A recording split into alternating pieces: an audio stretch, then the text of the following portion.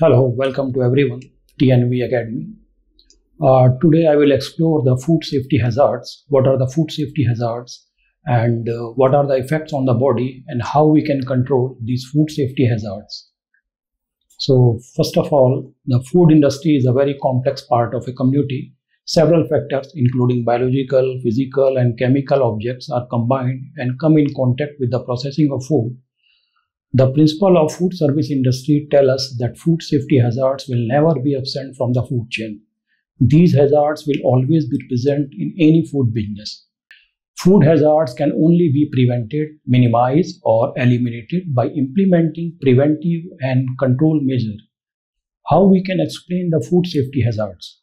A food safety hazards can be defined as any factor present in a food that has potential to cause harm to consumer either by causing illness or injury. The presence of food safety hazard in product is considered as food contamination. Hazards may be introduced in the food at any time during harvesting, processing, packaging, labeling, transportation, storage, preparation, and serving. All hazards are assessed and categorized into three groups: physical, chemical, and biological hazards.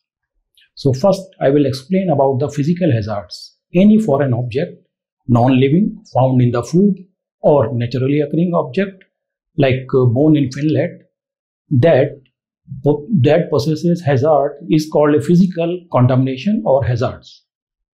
Physical hazards can cause following symptoms in the body: cut to the mouth and gums, damage to teeth, injury to throat, esophagus, food pipe, stomach, and intestine. Some people may require surgery to remove these items. Choking, which can be fatal. Some examples are physical hazard like plastic. It is originated from utensils, packaging material, disposable gloves and containers. Stones and pebbles incorporated with food during harvesting. Glass, it can be originated from jar, light bulbs, thermometers and bottles. Wood, it can originate from the pallet used to store food ingredients and wooden structure. Metal like nuts and bolts from the processing equipment, machinery, utensils, wire, etc. Human origin. This is the most important: human origin, like hair and fingernail from a lack of food hygiene procedure, not wearing hairnets or glove during the food preparation. What measures should be taken to prevent physical hazards in food production? Use acrylic or covered bulbs to avoid glass breakage. Cover food products, protect ingredients from pests and rodents. Staff must wear protective gear inside the premises. Clean and sorting of ingredients to be done thoroughly before adding them to the food.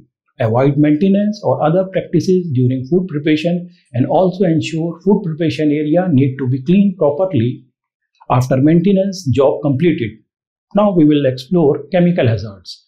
Chemicals are the substances that can be naturally occurring or they can be human made. They are sometimes intentionally added to our food for taste and preservation purpose. Some chemicals can also be unintentionally added, which can contaminate the food we eat.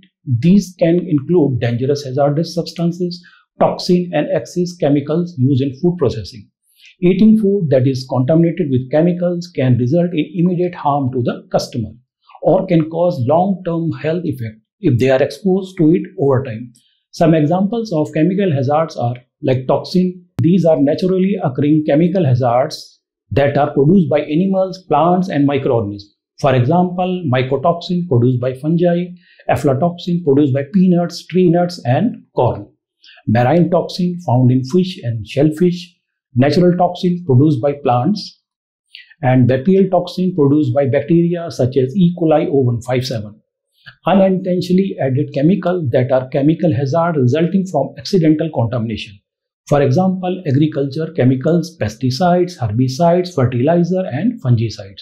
Veterinary drugs used to control and prevent illness in animals. Example, antibiotics and growth hormones. Environmental pollutants, polychlorinated biphenyls, chemical from machinery maintenance and cleaning, lubricants, oil and sanitizer, disinfectant and paints. Toxic metal, lead, zinc, arsenic, mercury, and cyanide. Now, intentionally added chemicals. These are the chemicals that are deliberately added to the food but could be hazard if excess quantities are used.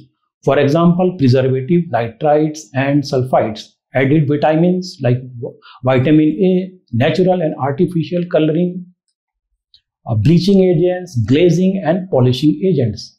Chemical contaminants can be controlled by following procedure: storing cleaning products away from the food, never storing food in chemical containers or vice versa, using chemical in the line with manufacturer instruction, ensuring all open food is covered, removed before carrying out cleaning tasks, ensure food and chemicals are delivered separately, use reputable suppliers, avoid applying incorrect excessive use of pesticide used to treat fruits and vegetables, thorough washing of fruits and vegetables to remove pesticides residue. So I will explain about the biological hazards. What is the biological hazards? Biological hazards are living organisms or substances produced by these organisms that pose a threat to human health. They are among the most common causes of foodborne illnesses and can result in severe health complications. The danger of consuming food contaminated with biological hazards can range from mild stomach pain to life-threatening conditions like kidney failure or even death. So major biological hazards include bacterial hazard, and it's caused by Salmonella, E. coli, Campylobacter, Yersinia, Bacillus cereus, Staphylococcus aureus, Clostridium botulinum, Clostridium perfringens. And then there is from virus also like hepatitis A and Norovirus, rotavirus, and from the parasite also like Giardia and Critospordia, etc. Here are some key practices that can help to mitigate the risk of biological hazards in food. Proper hand hygiene, ensuring that all individuals involved in food hand washing their hands properly and frequently wash. Temperature control, keeping food at correct temperature can significantly reduce the growth of harmful bacteria. Cold food should be kept at 5 degrees centigrade or below, and hot food should be kept at 63 degrees centigrade or above. Proper cooking and reheating, thorough cooking and reheating can kill harmful bacteria present in food. Avoid cross-contamination, like using separate cutting boards and utensils for different types of food can help prevent cross-contamination between raw and cooked or ready-to-eat foods. Regular cleaning and sanitization. Regular cleaning and sanitization of all food contact surface, utensils and equipment used in food preparation can significantly reduce the risk of bacterial contamination. Now finally, conclusion. In conclusion, ensuring food safety is crucial in the food industry to prevent foodborne diseases and protect consumers. To control these risks, food business must conduct thorough hazard analysis, implement food safety management system like HACCP, ISO 22000, etc., and adhere to the good manufacturing practices. Hazard identification is a fundamental requirement of HACCP Principle 1. Many different food laws across the worldwide require the need to identify potential food safety hazards in your food business. Thanks for watching video. Kindly do share this video to your friends.